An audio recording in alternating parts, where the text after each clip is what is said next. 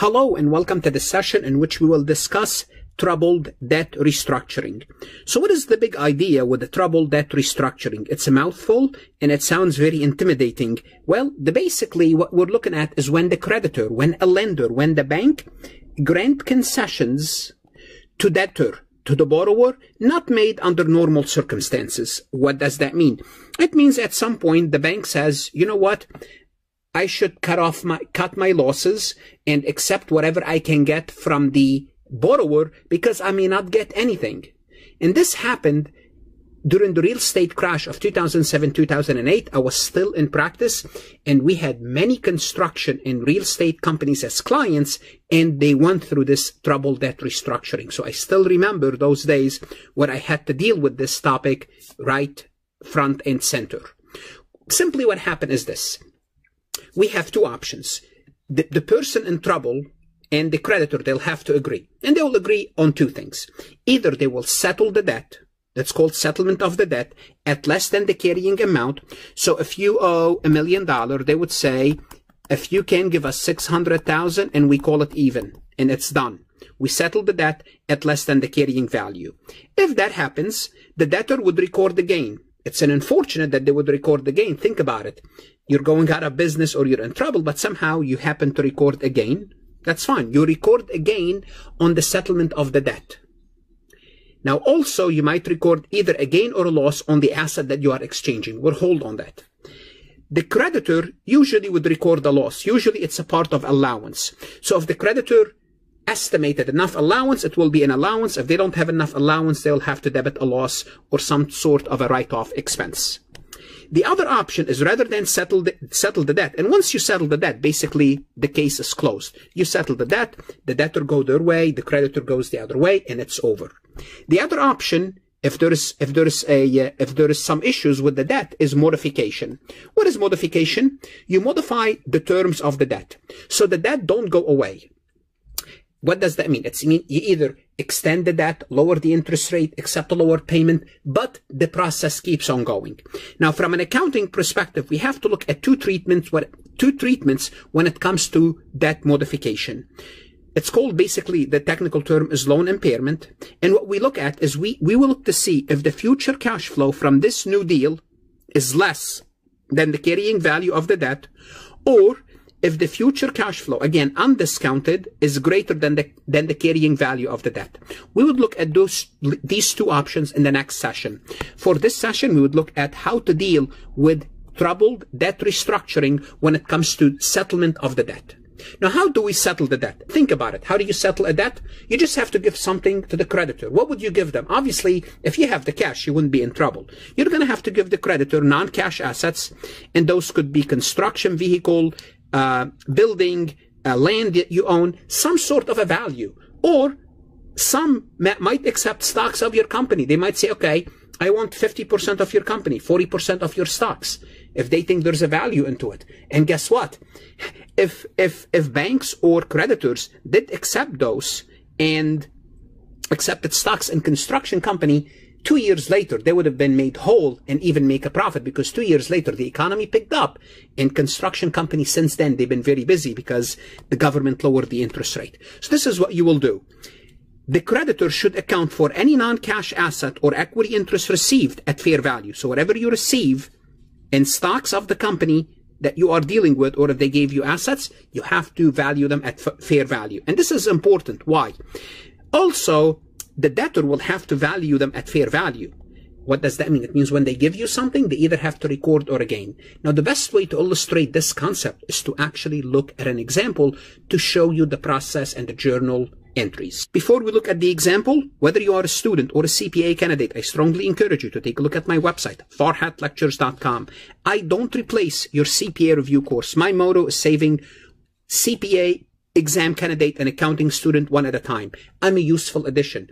I can provide you with additional resources which can help you with your accounting courses, with your CPA exam preparation. I supplement your CPA review course. I'm not asking you to cancel your CPA review course. On the contrary, you will need one. Your risk to try me is 1 month of subscription. You are investing in yourself. You're invested in your career. Give it a chance. If you like it, you keep it. If not, you cancel. Your potential gain is improving your performance and passing the CPA exam. If not for anything, take a look at my website to find out how well or not well your university doing on the CPA exam. This is a list of my accounting courses that I cover with resources that's going to help you understanding the concept, applying the concept. My CPA supplemental resources are aligned with your Becker, Roger, Gleam, and Wiley, so it's very easy to go back and forth between my material and your CPA review course. I do provide you access to 1,500 MCQs, multiple choice questions, those in addition to my other CPA questions that are released by the AI CPA with detailed solution. If you have not connected with me on LinkedIn, please do so. Take a look at my LinkedIn recommendations. Like this recording, share it with others. Connect with me on Instagram, Facebook, Twitter, and Reddit. Local bank loaned $10 million to Adam Construction Company, ACC. Due to the real estate crisis, Adam Construction Company can no longer make the payments. Let's see what happened. Local bank agrees to accept the land from Adam's company with a fair value of $8 million in full settlement of the $10 million obligation. So simply put, the bank says, okay, you owe me $10 million. Give me that land that's worth $8 and we'll call it even. The land has a book value of $12 million on the books of Adam's company. So we're going to do the journal entries for both the bank as well as Adam company to see how it works. Let's start with the bank. Local bank will credit the notes receivable for Adam. That's it. They're going to have to credit this $10 million because they no longer have it. They have to remove it. They will debit the land. Instead, they got the land for $8 million. Remember, they have to record it at fair value. Now, the difference is allowance for doubtful accounts. And here we are assuming the bank estimated enough losses that this goes against their allowance. If they don't have enough losses estimated, if they don't have enough allowance estimated, it will be a loss. Now, what would Adam company do? Well, Adam will be happy to remove the $10 million notes payable from the local bank. They will debit the notes payable. And also they will need to get rid of the land. They will get rid of the land because it's on the books for $12 million. They credit the land for $12 million. Now, here's what happened. Adam had a gain and Adam had a loss at the same time. How? When it comes to the land itself,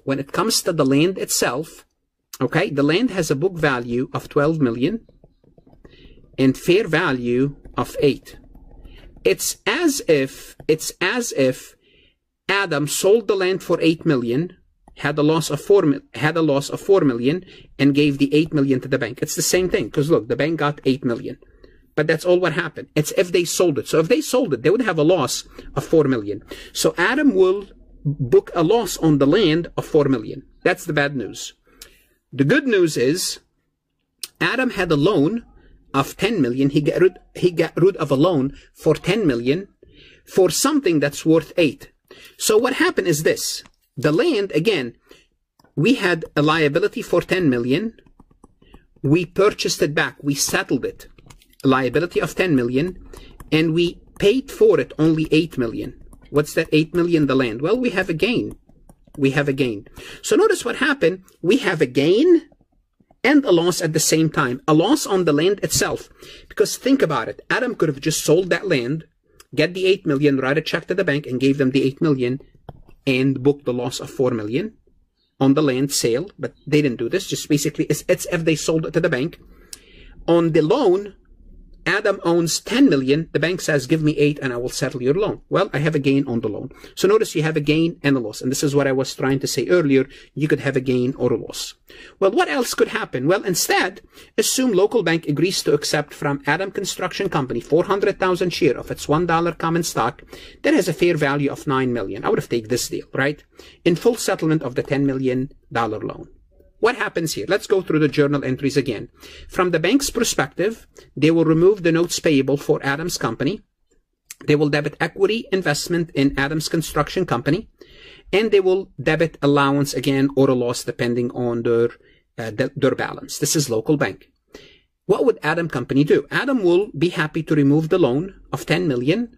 They're going to have to issue stocks of 400,000. Remember, number of shares times the par value. Number of shares is 400,000 times the par value happens to be $1. Then what we do is we determine whether Adam has a gain or a loss. Well, let's think about it. Adam settles a debt for $9 million. That's the fair value that they gave out. And the debt was for $10 million. So simply put, Adam would have a gain of $1 million.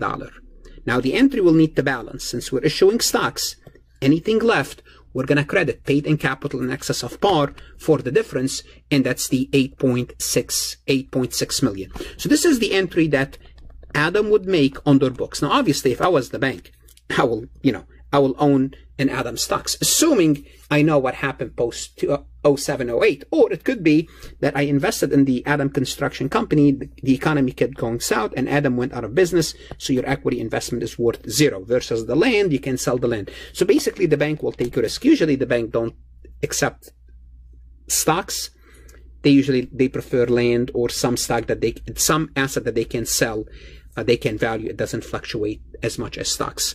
What should you do now? The best way to learn this concept is go to my website, farhatlectures.com, work additional multiple choice questions, and look at additional resources.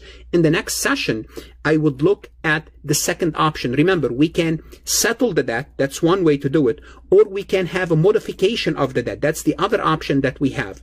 And in the next session, that's what we do. We would look at the modification of the terms and see what would happen if we have a modification of the term. Again, I'm going to invite you, farhatlectures.com. Invest in yourself. Invest in your career. The CPA exam is worth it. Don't shortchange yourself. Good luck.